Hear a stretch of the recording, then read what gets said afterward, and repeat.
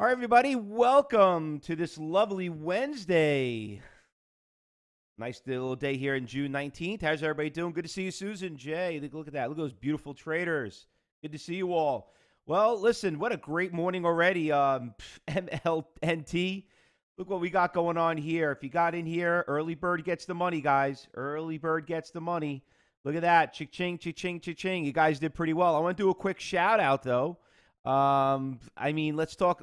Neil Harkness did unbelievable. Let's give Neil a round of applause. He made 45 cents in MLNT. They made another 16 cents. Got in, got out, made another 34 cents, and another 26 cents.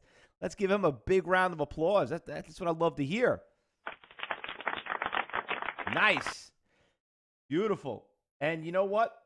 Neil, how long you been a trader at Cyber Trading? How long you been part of the team? I think you've been almost about a year to 2 years now, or something like that. Look at that.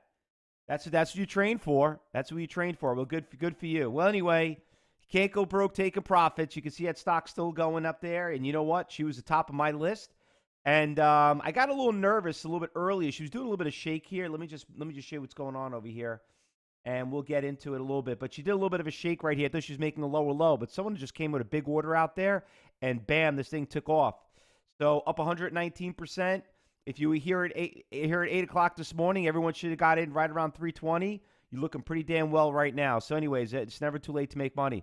Mark made 44 cents in it. Good for him. Let's give him a round of applause. All right. John D from UK made 50 cents. I just love hearing the ching-chings, all you guys. Nice, guys. What did I say earlier? There's a little phrase I always go by. Just trade one share. Just trade one share of the stock just to have the glory. If you feel nervous, you feel scared, you think you're chasing, just trade one share. And if you did that, you did pretty well. But before we go out and talk about the picks and talk about this nice winner, let's go over and talk about what happened yesterday, because yesterday also was a great day to trade. First of all, MGI, let's start off with that one. Shockingly, hold on, let me fix the time frame on this thing so you can see a little bit better. All right, so this stock had a really, really nice pop going right into the close right there. This stock went from $3.40 all the way to $4. Nice mover. Shockingly, it's also not. I think it's still a good trade today. Not hard to borrow if you want to short if it tanks. So one thing you want to look at it, whatever goes up must come down crashing down. So we've done that really well too. SPWR, let's bring up that one too. That one was awesome. That one went from 850 right out of the gate at 10 o'clock, shot all the way to almost 10, and then had a nice push, trickling all the way up. Another nice little winner in that one too. Snap, not only has been a good day trade, but it had been a good swing trade also. Not as fun as the other ones, a little bit more of a brand name. Everybody knows Snapchat. That one did really well. And then the Chewy. Oh, my God. Chewy, we're cleaning up right now. That was that IPO. I told you I did a swing trade on that one, even though I had a day trade on it. But like I told you, and I say it all the time, and you know what? I'm going to talk a lot about it today. Remember, guys, today I'm going to be doing we're doing open house on Wednesday. We got a lot of marketing partners, friends of ours, trading, accounting, Eggcorn. They're going to be help promoting and have some of their traders come in and listen in. But I'm going to talk about, futures, forex, and options. Everybody's wants to know what the hell there's difference and, why people lose money on one versus the other. I'm going to talk a little bit about that. So don't forget to be there at 12:30.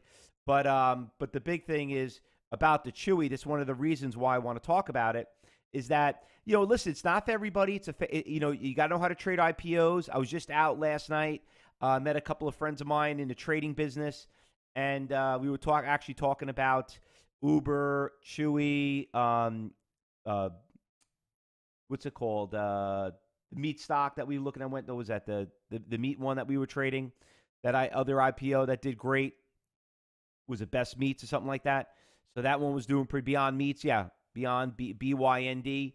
That one did great too. We were talking about that, and it's just amazing.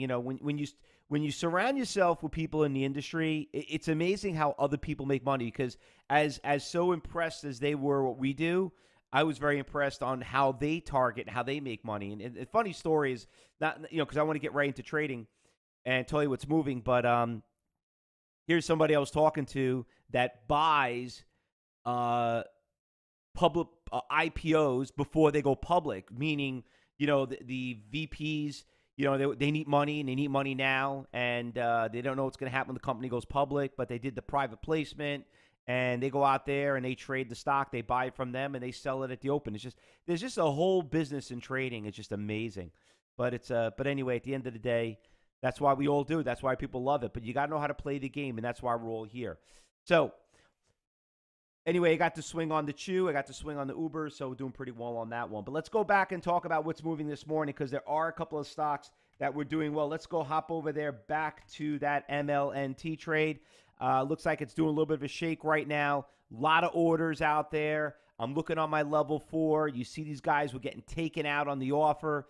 So just listen, the stock was a $24 stock. It's $4. It's only up 118% so far. Listen, we see some of these things go up 300-400%. But just remember, everybody, just remember something very important. It's okay to take a profit, okay? Here at Cybertrain University, we're not here to teach you to make this stock go from 4 to 5.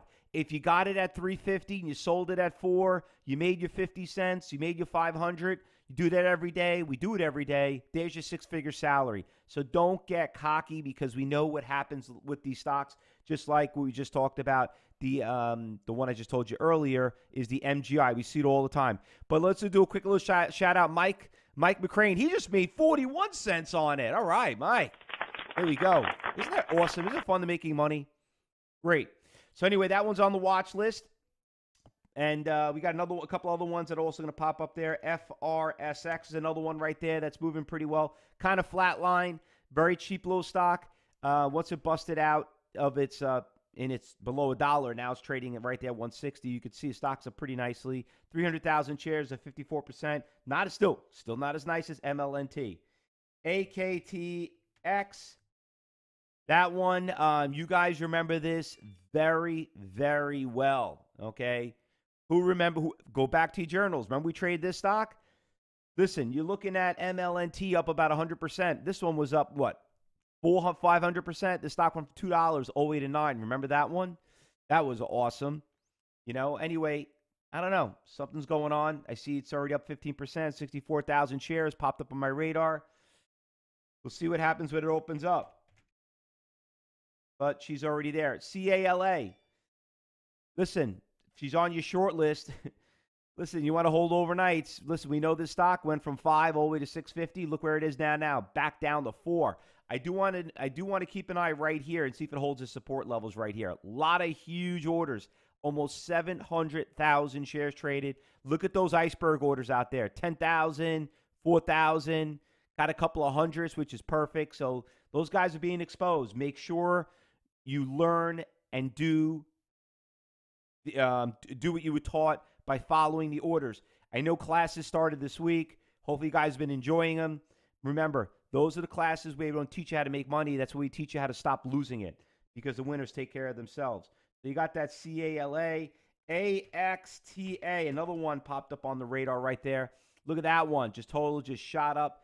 I don't know if it's a buyout, whatever, but coding company systems. That one looks like it's doing pretty nicely. It's kind of holding right here. I think it's a buyout, so because it's not really going anywhere. So I'm probably going to scratch it. We'll see what happens. I got to look up the news on that one. VALE. There's another one right here. Did really well yesterday. Had a nice little pop from $12.90 all the way to about $13.50. She just gapped up to $14. You got some resistance levels back in the early of this year, so we can know where we're at. One big problem about that, remember, look at the orders, 6,000, 6,000, 6,000. You got a couple 12,000. Seems like everybody's trading 6,000 shares of this stock right here. So be very careful on this stock right here, okay? On Val. Blast from the past. Ken Thal, here you are, buddy. Here's your famous U.S. Steel. Looks like she's moving today, huh? Maybe it was from, maybe Trump said something at his rally yesterday about steel again. You know how he loves U.S. Steel. Maybe he made the market move yesterday. But anyway, here's the stock that's moving. It's got a nice little move. We all know with this stock, though, it is a little bit more of a brand name. It does trade a little crazy once in a while, so be very, very careful on it. But U.S. Steel is on the move. So we had a good list. Listen, honestly, if you made your money already on the MLNT, you should be done already. I mean, honestly, we all should be done. Can it do and do what AKTA went to $9? It could, but you know what? Who cares? Because you know what? We're gonna find another one in the pre-market again, because that's what we do here. So if you made your money, enjoy it. Take the rest of the day off. Otherwise you got you really can't. You got class today. But if you're still thinking of jumping into it, if it still looks strong, we'll see what happens. But remember, 9 to 9:30 is a very, very tough time to trade. Okay, 8 to 9 is where realistically we make most of our money. But we'll see how she opens up. Just be careful, because she started going from a level 1 type of stock, and she's starting to getting into 3s. And remember, when you trade a stock that has that type of volatility, if you're not at that level yet, which we taught you how to journal yourself in the monthly journals, if you're not at that level, don't trade it, because the stock will do some nasty shakes. Actually, if you see right here, and before we go, it did do a nasty shake right here. You can see it right there. This stock went from 320, it just dropped to 240. So, just be very, very careful on that. All right, guys, good luck today. Happy trading. We'll see you in class. Josh will be doing the new classes as we starting from yesterday going into today. We got open house too. Also, I'll be doing an event at 12:30, so we'll see you there. And then once again, don't forget the Trading Summit, the live on-site Trading Summit we do in September. All right, guys? Hopefully you guys will register for that one. Good luck, everyone. We'll see you back at 2:30 for the afternoon meeting. Good luck. Happy trading.